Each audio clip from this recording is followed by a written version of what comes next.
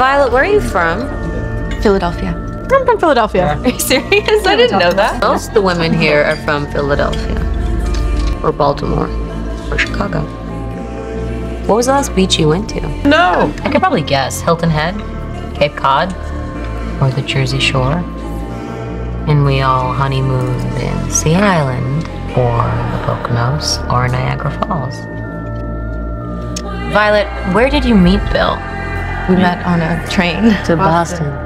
Yeah. You dropped your ticket, and you bent down, picked it up, gave it to you, right? That's how Margaret met Ted.